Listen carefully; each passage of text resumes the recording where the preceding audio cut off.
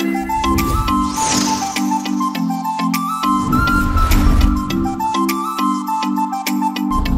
everyone, tip of the day.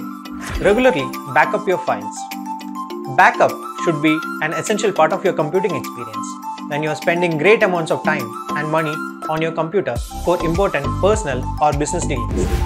It is wise to store backup copies of the file outside your computer. In other words, you should make use of some form of file storage which is not permanently attached to your system.